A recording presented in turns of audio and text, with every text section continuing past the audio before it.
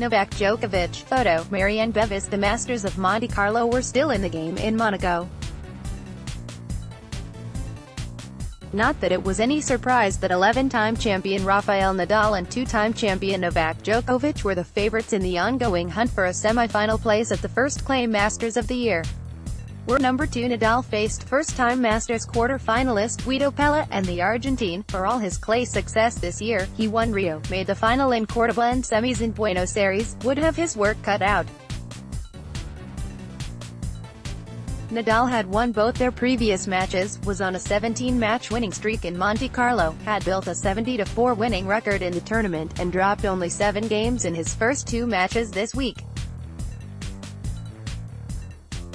This was his 15th consecutive quarterfinal at the tournament, and he had a 47-2 record against fellow left-handers on clay. Pella was left-handed. And Djokovic, world number 1 by a country mile, who passed the 850-match win mark and 200th clay court win on his way to the quarterfinals this week, had won all 3 matches against the fast-rising number 10 seed, Daniil Medvedev.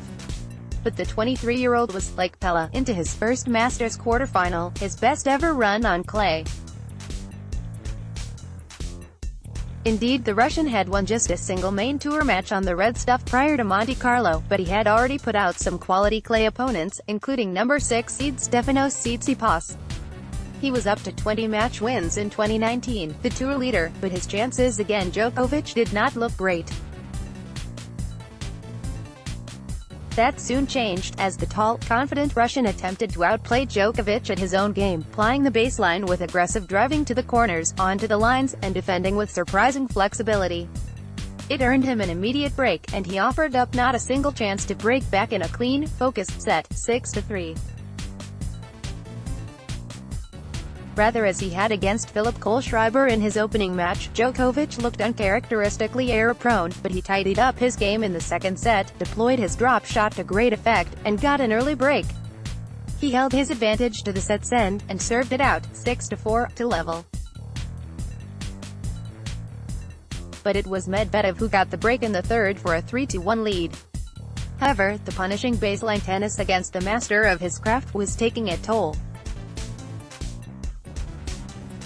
The Russian had, after all, played one more match than the Serb to get this far.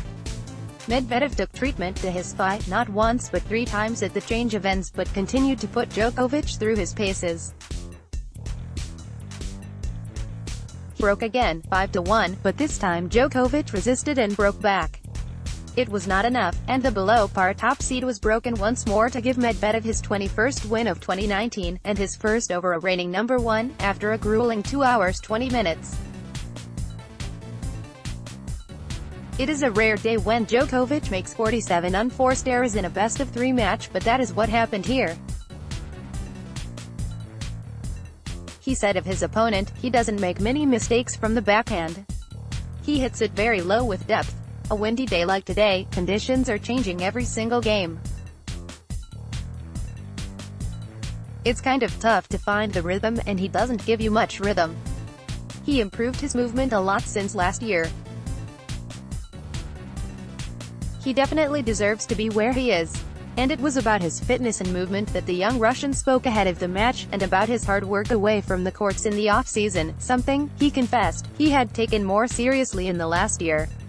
It has borne fruit. Medvedev has won all 4 of his titles in the last 15 months, reached his first major 4th round in Australian in January, and then his first 4th round at a Masters in Miami.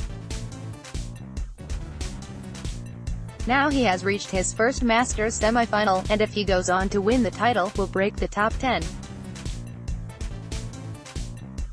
It so happens that he faces another Serb in the next round.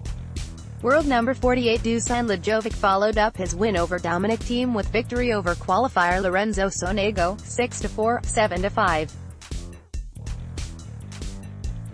But what of Nadal? Would he resist the charge of the underdog? Well, in the early goings, in a long and hard-fought first set, it looked as though he would suffer the same fate as Djokovic. He sprayed errors, and quickly conceded a break of serve to Pella, but alarm bells did not ring immediately for the mighty Spaniard. However, eyebrows lifted a little further when he netted a straightforward cross-court return to concede a second break, 1-4. This was not part of the script. Pella stood firm through 3 deuces and a break point in the next 8-minute game, but finally conceded one of the breaks back. And Nadal repeated the effort after a convincing hold, this time producing a winner on his cross-court drive. They were all square again, 4-4. Yet Pella was not done, and come the 11th game, he worked 40-0 against Nadal's serve, and drew one more error to convert the third break chance, 6-5. But the Super Spaniard is not one to admit defeat before the final point, and he retaliated to create 3 break chances, and won the last of them. It would be a tie-break.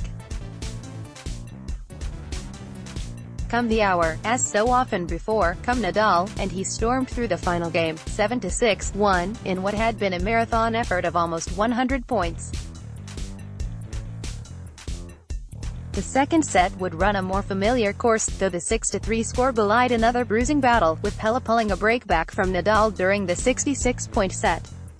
However, after an identical time span to the Djokovic-Medvedev match, 2 hours 20 minutes, the most dominant man on clay, the greatest champion Monte-Carlo has ever seen, made it to the semis.